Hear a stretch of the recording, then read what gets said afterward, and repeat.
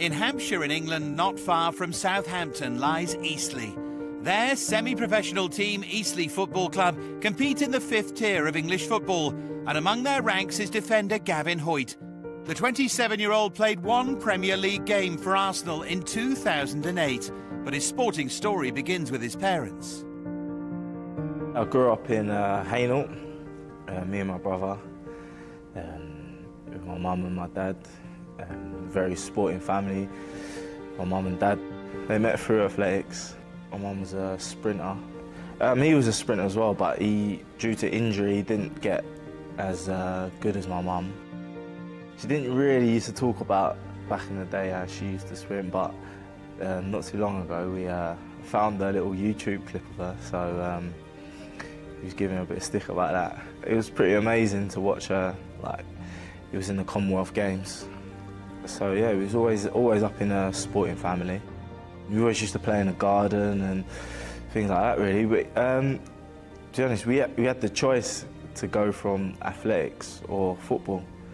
And I think that I had to choose football. It was always more so as a team sport. I think I preferred athletics. You was on your own, and I didn't really like that. I remember my dad asking me, because it was a time where I was running in for Essex and playing for Arsenal as well. And it was a time I had to choose whether I was going to go to athletics or take up football full time. And I had to choose football.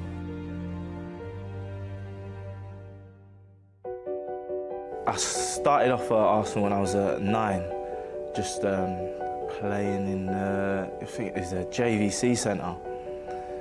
And yeah, that was some good days. My brother, he was playing as well at the time. I always used to watch him as well, and I look up to him a lot. Henry looking for the return to the fullback, Justin Hoyte! An unlikely scorer! We used to get free tickets to the game, so I always used to sit in the North Bank, sitting there singing all the songs with the fans. I used to love it. I went to like, a few FA Cup finals as well, so I had like a day trip out, so I think that was amazing.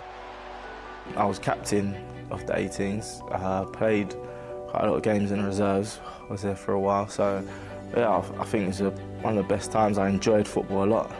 It was more camaraderie back then, I think. Gavin admits that as a youngster with everything at his feet, it was easy to become swept up by a sense that he was already on his way. When you're at a big club like Arsenal as well, you do get like caught up in that little bubble, thinking, yeah, I'm at Arsenal, the best club, I'm going to make it. Like, you're at the best club, you've got the best facilities, you've got the best coaches, so you do have that bit of arrogance. One day in training in 2008, Hoyte and a few fellow youth players were told that one of them would soon be getting their chance. There was 3 of us, me, Armand Traore and Jack Wilshere. We went up to training a bit earlier because we was the younger boys. And then Boro Primac, the coach, we was just kicking the ball around, and he was like, one of you are going to make your debut today, like, which one do you think it's going to be? And all 3 of us said it was going to be Jack. But then he said, no, it's Gavin, it's going to be you. I spoke to my brother saying, look, I think I'm starting the next game. He's like, yeah, you ready? Yeah, just be yourself, be confident, and you'll do great. You step out, and then the theme song's going on, and then you're standing up, lining up, and coming to shake hands. Standing next to Robinho, I think Stephen Ireland was there, Sean Wright-Phillips. No better feeling than that. Gail Clichy came up to me, he was just talking to me, saying, just relax, and like, you do great. So they helped calm the nerves as well.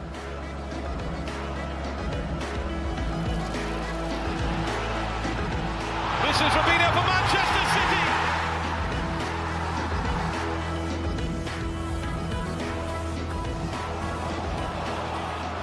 Gavin Hoyte has had a tough time at right back this afternoon. Yes, he has indeed. And certainly young Hoyte has time on his side. Unfortunately, that was the only game Gavin would play in the Premier League, and one of his last in an Arsenal shirt. Repeated loan spells followed until he left the Gunners in 2012.